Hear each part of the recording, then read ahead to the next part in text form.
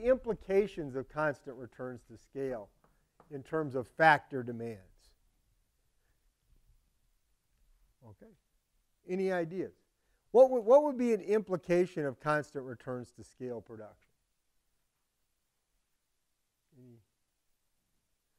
Any implications? Yeah. So, okay, so a common feature might be that.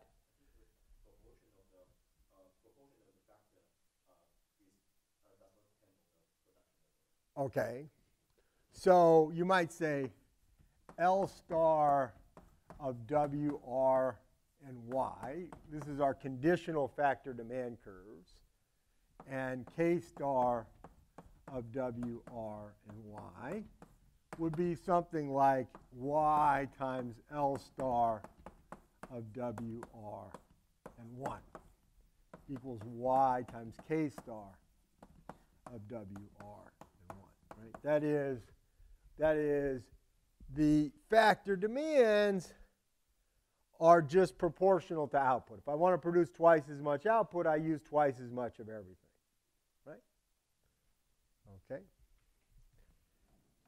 And also, if a function is homogeneous of degree 1, which is this one is, what's true about its derivatives? Homogeneous of degree 0. So FL of L, TL, TK equals FL of L and K. Right? That is, the marginal product of labor is the same as I move out along a ray. And same is true for the marginal product of capital.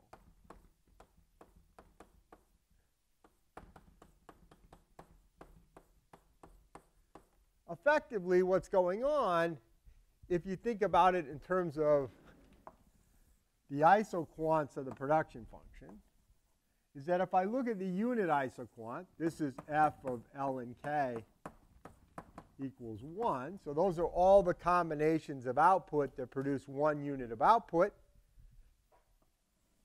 And I go out along a ray,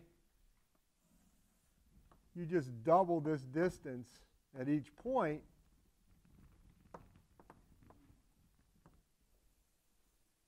Right? This would be F of L and K equals 2. If I've just doubled the distance at each point. I'm not sure I drew that exactly right, but if I doubled each of those distances, I would get the 2-unit isoquant, right? All the isoquants are just radial blow-ups of one another. Effectively, once I know the unit isoquant, I know all the isoquants, once I have constant returns to scale. Okay? These conditions here tell us that the slope of the isoquants are the same as I move out, right? That is, the slope here is the same as the slope there. Slope here is the same as the slope there, and the like. Not just the slopes are, but actually the two marginal products are the same. So the slopes are clearly the same because both the numerator and the denominator that determine that slope are staying constant as I move out along that ray. Okay? In terms of the cost function, what does the cost function with constant returns to scale look like? C of W, R, and Y. What does it look like? How can you look at a cost function and say, oh, constant returns to scale? What will it always look like? How about this? Y, C of W, R, and 1, right? It'll always look like that. It'll always be Y times something that depends on W and R. Okay? Where this is the unit cost function. That's what it costs to produce 1 unit of output. Okay? So constant returns to scale is greatly simplifying. Okay? It tells me that, for example, I can just, basically you have there are two determinants of factor demand. One is relative prices are going to determine your ratio of K to L.